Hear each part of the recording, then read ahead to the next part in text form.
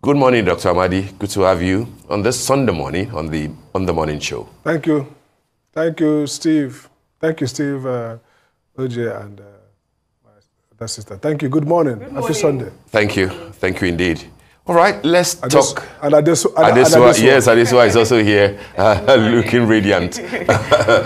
All right, I'm sure that you've been following the brickbat between the federal government and the state government. And of course, it all stemmed from the speech, the statewide, nationwide address by President Bola Tinubu in the course of the protest, the 10-day protest, whereby he said that part of what his administration has done is to disburse a total of about 573 billion naira to state governments, and that people should also find a way to make their states accountable in all this noise regarding hunger, regarding hardship, etc. But of course, as you know, Governor Seyi Makinde of Oyo State was the first to come out to say that nothing of the sort happened. Nasarawa has joined, Osun State has joined, Abia State, all claiming that federal government didn't dish out any grant to them, that what they got was part of the NG Cares intervention, which was a World Bank assisted loan that states will be required to repay as part of the money to take care of their needs, certain part of their need because of COVID-19. Where is the truth, Dr. Amadi? Was the president misled in his address, or are we just simply playing politics again? Well, thank you very much for having me. Again, I think there are three issues I would like to focus on here. First is that we don't expect a high presidential speech of such critical importance addressing the nation as a way of ending national protests, that we will have basic facts of presidential action being disputed. So it will now have what looks like a presidential lie, and that's not a good moment for the president to lie, not just about recollection of facts. I was in Oyo, or I was in Owerri on 12th of September. Well, it didn't go there. Those are minor. Or maybe an expression of opinion or self-description for purpose of political capital that didn't turn out to be true. That speaks to the president's maybe honesty. But this is about intervention, huge intervention that the president claimed to have made as part of addressing the hunger and the challenges that provoked this national protest. So to have it in the presidential speech speaks to a mindset of, one can say, fraud. I mean, whether the presidential speechwriters themselves, who embedded that fact and shaped it to be like, look, Mr. President has actually been responding to these concerns by advancing this amount of money for states to deal with the outcome of these policies we're making. So in a sense, the president kind of rebuts the presumption against him that say, look, this is evidence. I've been doing what you tell me to do. And again, push back to the states. The states have failed to deliver these palliatives. If they have done so, maybe the hunger question would have been less, and the problem would not. So it's like being a court and adducing false evidence to prove your innocence. So in the public court, the president brought what's now turned out to be false claim to make a case. So it damages the case made, but it speaks more to the temper and the morality of the people behind the presidency in terms of how desperate and what degree of falsehood they can marshal to exonerate themselves. Again, it's like the president is also kind of, putting the state governors at risk. So, I mean, if state governors really received this amount of money for intervention to deal with hunger, which is not project-based money, then the question is, why didn't they, distribute it? Why didn't we see the impact? So, in other words, the presidential minders kick the can, say, guys, you are facing the wrong guy. This guy has done everything he could do. Look at the state governors. They're the ones who caused this problem. They're the ones whose failure of governance results in what we are facing today. And so if that was true, then the president has made a case why we should now, pivot to the state governors as the villains in this case. Right, so the governors are right to, mildly fight back. Right. So for me, it was an error. It was a tactical, defense. Go ahead, yeah. Sorry. Yeah, Dr. Sam Amade, I'm sorry to interrupt you here because, you've used two very strong words to describe what the president had said. You said it, appears to be a presidential lie and even fraud. Mm-hmm. But the federal government, through the Ministry of Budget and Economic Planning, had put out an ad on July 22nd, to be specific, on This Day newspaper, announcing the reimbursement of 438 billion naira of this World Bank intervention loan to 34 states and the FCT. That's with the exception of Anambra and Kaduna. I have that ad right in front of me. And they say it's under a COVID-19 recovery plan, NG Cares. It's a program for results whereby states had to use their money to advance and to implement the program.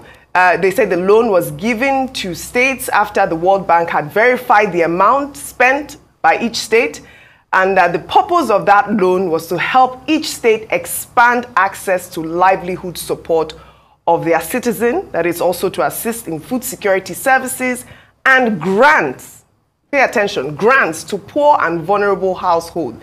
The president, in his speech had said that more than 570, this is what he said, and I quote, more than 570 billion has been released to 36 states to expand livelihood support to their citizens. That's all he said in that statement. That's what he said.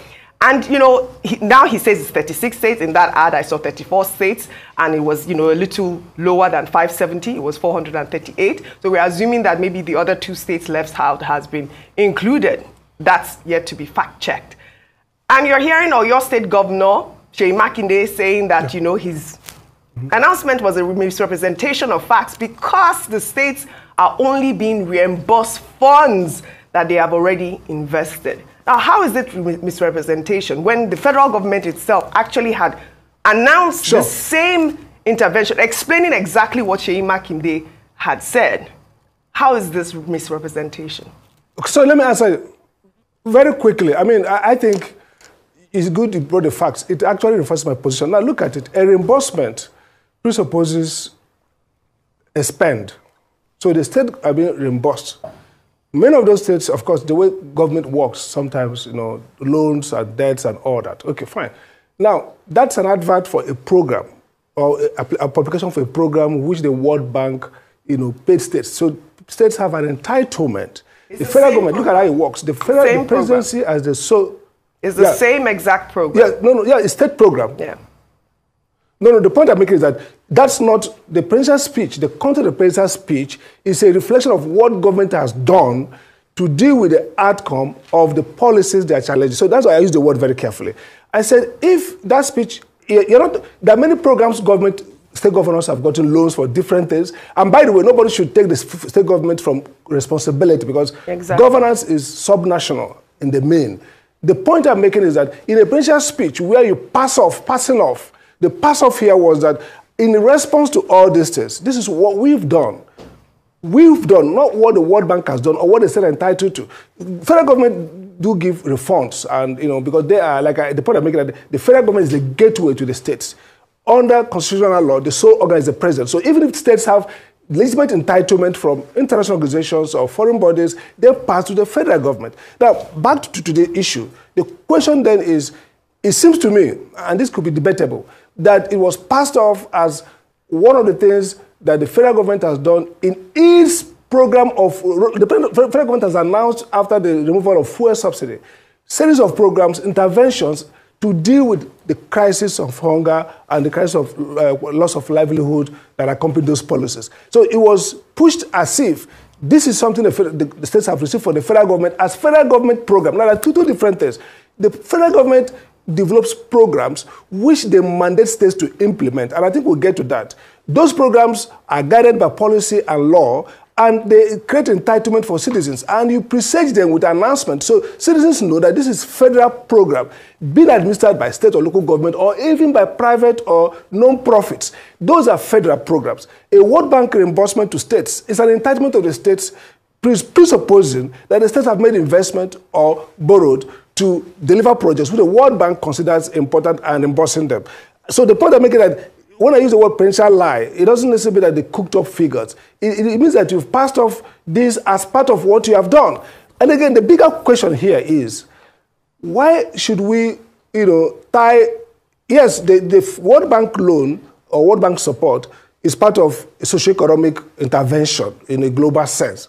But the real question here, and I think that's what the principal should be addressing. So first, it's not a lie that the state governor says, you didn't give us money for anything. You gave us back our refund from the World Bank. So that is settled. That what the federal government gave was a refund, not a federal project to intervene, even though the impact could be the same. So this is important for presidential communication. Because for me, the context of the presidential speech, which we have all criticized, is that it was supposed to be a response to the demands of the protesters. And it came across as, this is just what we have done in response to what they did. But in that came out to be, this is actually funds that we have advanced on behalf of the World Bank to states who are entitled to. So I think, for me, yes, the word lie does not mean that, like I said, it's not like a fact. It's like going to court and proving your innocence by contextualizing transactions that are not fit for that transaction. So you can take an event that happened in a different context and present it as if this is something that, and that's what the states are responding.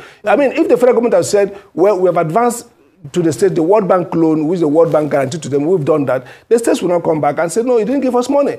Everybody saw this as money that should have been used within this period as part of federalized intervention to do with the outcome of the policies. And it is not. And that's the context in which I said, they have now put the states at risk of attack. Yeah, that's the point. I mean, yeah, you are spot on, Dr. Saba Madi, with that. Passing it off as if it is their, grant. Because the governor of Nasarawa State, like Steve had highlighted, last week said that, the World Bank loan was for infrastructural projects and not for palliatives, and that the loan was an interest-free loan initiated back in 2020. Therefore, the loan predates the Tinubu administration. In fact, the first loan disbursement was done even before Tinubu became president in May 2023. But, when you look at the reimbursement announcement, this back in July, the Ministry of Budget and Economic Planning gave that impression that you are saying. They said that the program was made possible because of the various policy reforms introduced by President Tinubu, which enabled states to invest heavily in the program. In fact, the ministry said, and let me quote here, that NG Cares is one of the social protection programs that are implementing the tenets of the Renewed Hope agenda. I mean, this is the question a lot of people are asking. Why would you make such a statement, these semantics to deceive Nigerians? That's the question. Absolutely. I think the answer to that question is, look, you govern according to your social psychology. This government really is a strong government on politics and propaganda. Propaganda, quote unquote, it doesn't mean falsehood. But it means that there is you use communication to solve technical and managerial problem. If you're not driving your policy well, or everything is under the mantra of renewed hope. So you see talking point around renewed hope. And so this deception is a product of that mental fixation around propagandizing. Look, you don't need to do that. This is not part of any renewed hope intervention. This is something that predates your government. And so governance runs, some of the bureaucratic things are not politically visible. They are part of transactions for years. And so government run them as routine administrative work. But then you have to speak to what you are doing in terms of policy. So it seems to me that the inability to really, inability to create policies that are transformative, and inability to explain these policies in the way that they show how government is transforming, is the reason why there's so much fallback to propaganda, to misspeak. And then you see also that sometimes presidential communications are contradictory. Somebody will say, oh, we've got visa waiver from Dubai. Somebody will say, oh, it's not actually visa waiver, it was this. I think they should pause and say, look, let's get back to basics of governance. Let's look at the room and say, oh, if you don't have the skill set, we bring the skill set with different policy. They probably have good intention, the intuition of how to drive the economy. But then you need to get these policies well and then communicate them well and also tell the people that, look, people understand that there will be no massive transformation day one. But they want to see rationality in policy design. They want to see a commitment, honesty and sincerity in driving them.